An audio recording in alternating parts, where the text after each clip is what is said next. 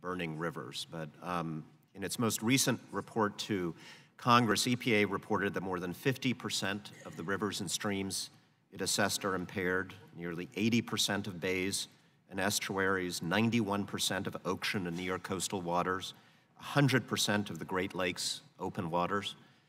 Would you agree that it is important to get those numbers down? Absolutely. The Clean Water Act has been very, very successful, but there's certainly a lot more work the states and the federal government need to do.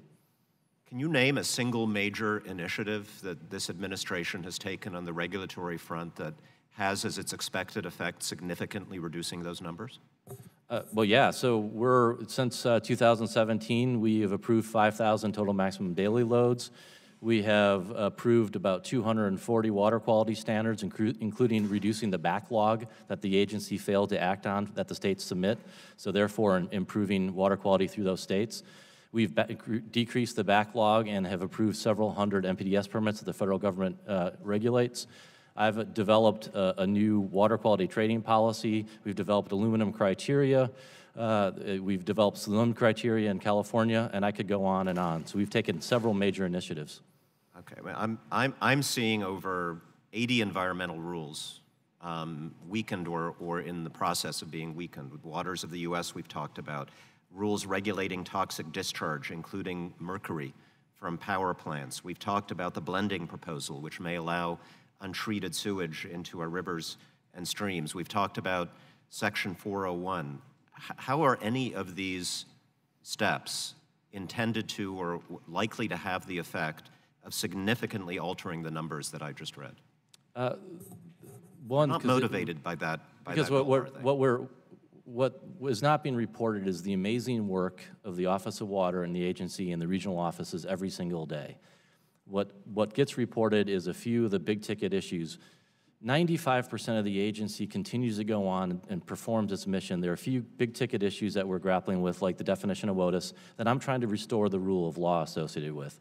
And so I'd love to spend some time educating you about the portfolio of the Office of Water, because the agency does an amazing job. I'm trying to get at motivation here. You know, sir, you said a couple of times, in fact, at one point in this hearing, that you have two clear principles that guide your work. One of them, something to do with not moving goalposts. The second was investment certainty.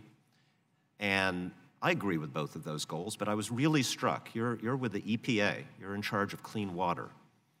Why wasn't the first principle protecting the health and safety of the American people? You've had several opportunities to come to us and to demonstrate that the first thing you think about when you wake up in the morning is protecting our kids. And yet what you keep coming back to is investor certainty, rule of law. Or do you work for the Commerce Department, sir? So, no, of course I don't. And that was an answer to that question. In my opening statement, I actually focused on big ticket water infrastructure, water reuse, working for the water sector and concerns about our workforce. So every single day I care about and work for. We went into this business because you care about the environment. That was one answer to one question, and of course, I have multiple core principles. There was several answers to the question. You keep on coming back to the rule of law, so let me ask you about that. In the President's executive order on defining the scope of clean water protections, he directed the EPA and the Corps to develop a rule that relies on a plurality opinion by Justice Scalia in a case about 13 years ago. I think it was Rapanos versus the U.S. As the sole basis of asserting these protections. Do you recall how many justices on the court supported that plurality opinion? One, the executive order said we should be informed by, but we're not bound by. So the other thing is, on that opinion, there were 3 justices that joined Justice Scalia, so that's 4. Justice Kennedy actually concurred. What people forget about is that Justice Kennedy joined Scalia to overturn the overreach of the federal action in that case.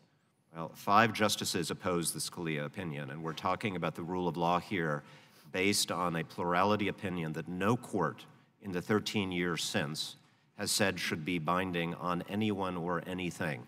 So I don't think that your constant references to the rule of law are particularly convincing.